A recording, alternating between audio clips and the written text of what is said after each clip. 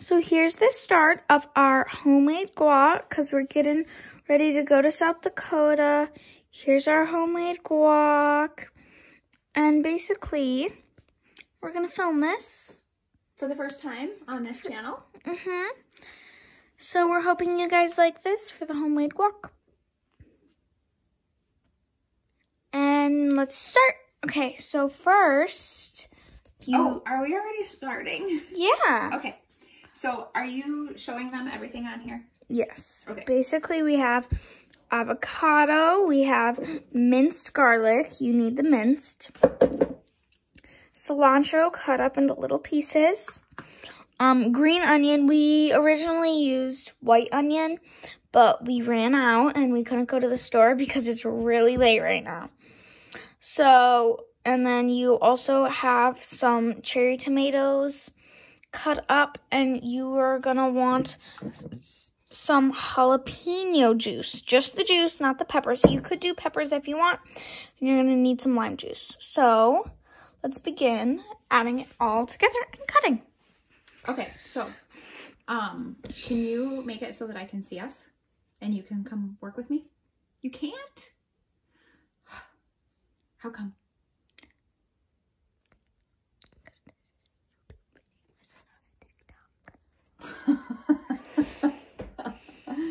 Okay, well, that's not exactly what I was thinking. I thought you were going to be with me. Hold on.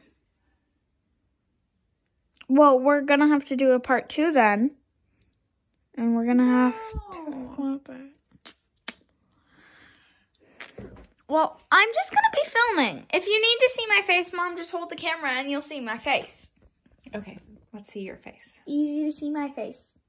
That's the face I like. Behind the camera holder. We don't have big equipment. Okay, so we are getting ready to go because we are going to South Dakota. Don't look at the messy counter. Just look at the stuff we're packing. Yes. Okay, and back to where we're at. Now, Olivia already explained some things to you, so I'm going to hand the phone back to her. And this is Selena, by the way. /Mama. Okay. And if you know, we have another channel called MacB-MaMa. And this is MacB-MaMa. Very true.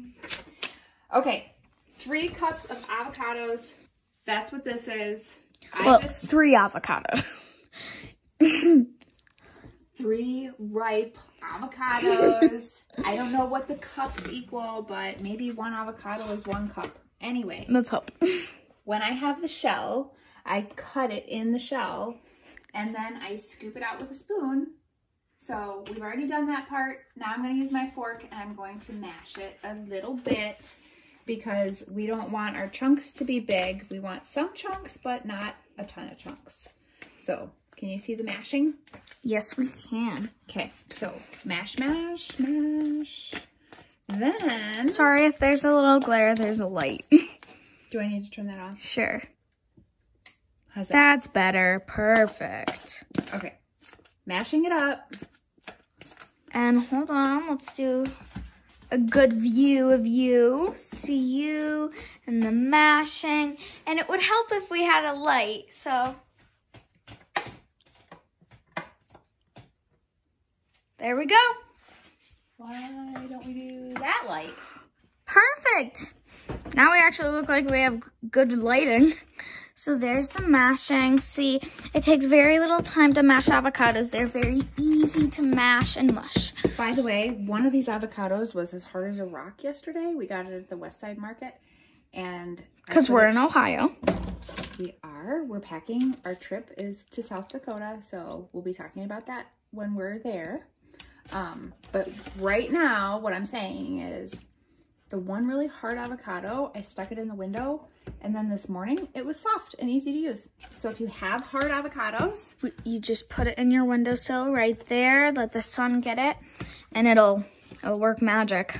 Okay, so that's mashed. Now, these are our directions. 3 ripe avocados, 1 medium tomato, or lots of cherry tomatoes. We used cherry. So yes. I already cut up some cherry tomatoes. We used cherry because they're easier to buy. Well, least expensive. I don't think that's that's why we used them. I think we used them because it's what I had when I made the recipe. Yeah. And then we just stuck with it. So. And we actually found a recipe online that helped us with garlic. Okay.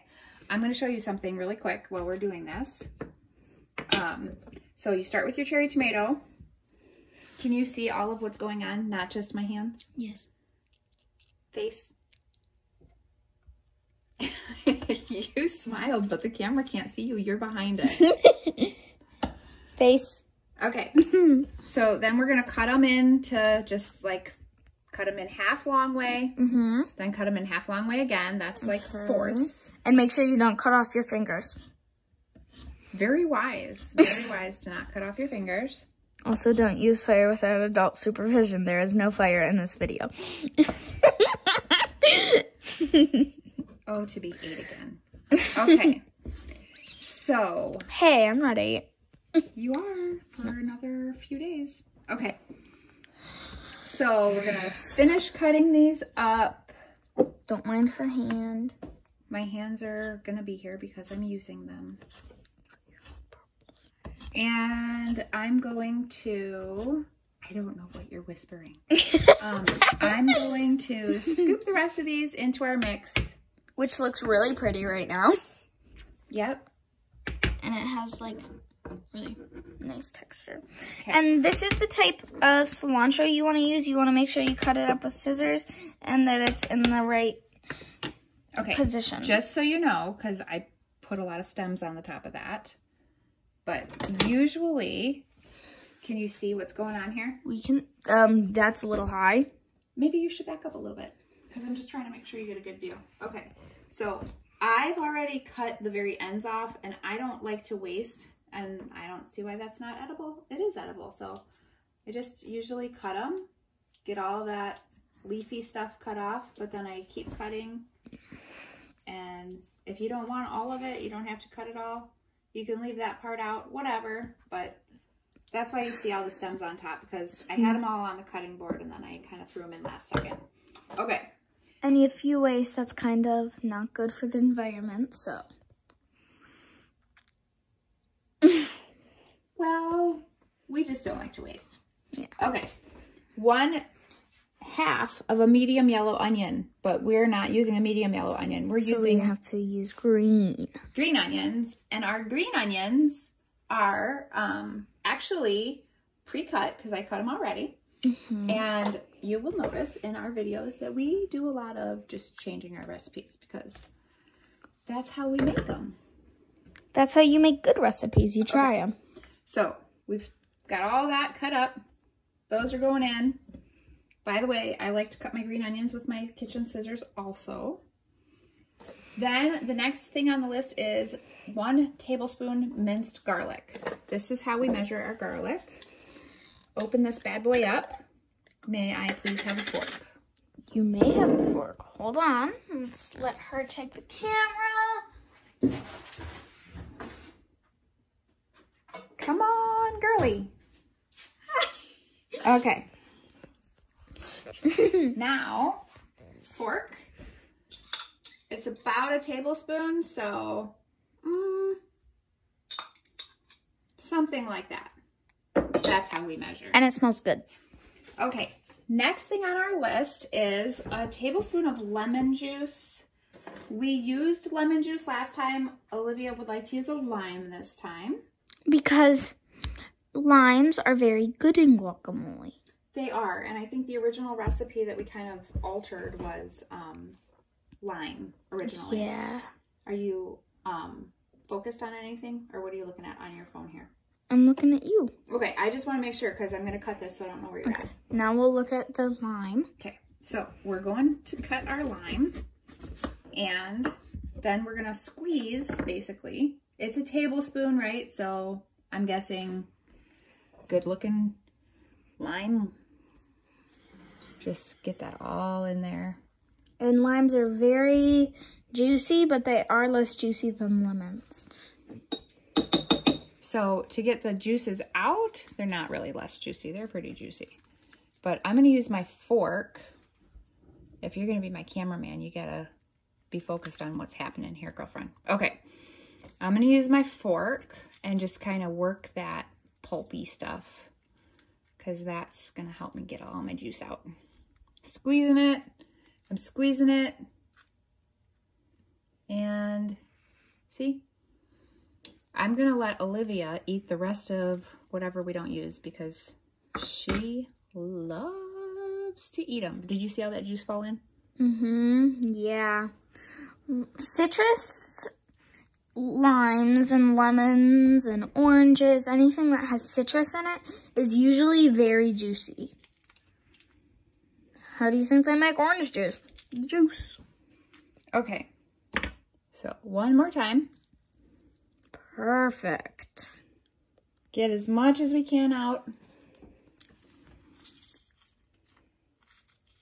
There. Now she's going to love this as a snack here after this. Yes, I will. Okay. Next thing on our list is a 1/2 cup of chopped cilantro. So we have... I'm guessing it's a 1/2 cup because we just do what we feel like doing. So, okay. Does this look like a 1/2 cup? That looks about like a 1/2 cup, yes. Okay. Bam. Good. Now, what's next? Next, you are going to want to add your jalapeno juice. Chopped cilantro. Oh, we need table salt. Oh, we need 2 1/8. 1/4. No. Honey, you did 1/4 twice. You're gonna do 2 1/4 of salt. And that's very important. 2 1/4, not 2/4. You don't want 2/4. You want 2 1/4 tablespoons. Okay, so don't mind the messes. Olivia decided the 1/4 is what we were using, but she also decided I came up with it that way. Twice. Okay, 1. And it actually doesn't overpower, so it's very nice. Okay, that's that. You. Next, we are going to put in a tablespoon of jalapeno juice. We call it jalapeno. It's jalapeno. Okay. It's jalapeno juice, correct. So, a tablespoon. Ready? She just that measures. Looks like a tablespoon. She measures. Maybe that. She measures like that. Just notice that it's, we just average it out. Yeah. Okay. Sometimes we have to actually do a better job of measuring. This is guacamole, so it's kind of really whatever you feel like. It's really easy to just take away things, add things. You can substitute yellow onion. We just substituted with the green onion. We substituted lemon and lime. Those are interchangeable. So and the original recipe called for jalapenos. We ate all the jalapenos. So we decided that we were just going to add the juice because it still tastes the same. And it doesn't matter if you do cherry tomatoes or regular tomatoes, because either way, it's tomatoes. I actually like the taste of the cherry tomatoes a lot better. Something about it's just a little different. It has a better flavor, I think. Okay, so we have gotten to the point where we're going to mix it all together. So let's go ahead and do that. It's very pretty too, because you like to watch it because it mixes well and it looks so nice. And often we have a rule that's no phones at the table, but if our food looks really pretty on accident or on purpose, we just take pictures and we're like, we can break the rule this time because it's like really, really pretty. Right.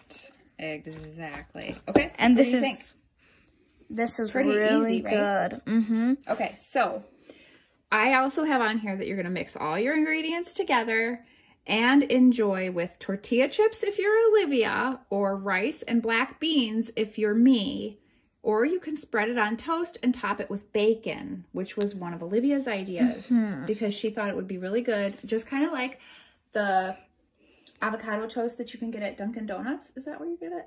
Yeah, you get avocado toast at Dunkin' Donuts. It's new, and you can also get bacon on it. And if you are a Dunkin' Donuts owner and you want us to promote you, just let us know. Okay. So then we're gonna go over here and get the chips. Okay. I'm gonna switch you places. And I'm gonna take a chip. I like my chips small, so. Gotta make sure you. Let's see it go to town.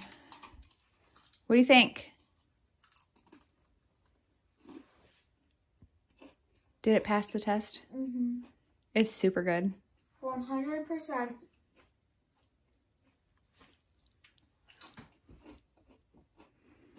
And the taste of the Clancy's chips just gives it off a really... Any brand tortilla chips. Any brand. We just use these because they're closest to us. Ah. And if you just lose some, it's okay. You're fine to still eat it. Okay, so I guess that's it, right? Mm-hmm. Mission accomplished. Mm-hmm. This is our late night guacamole before we hit the road and head to South Dakota. Back to packing. We'll see you guys later. Bye.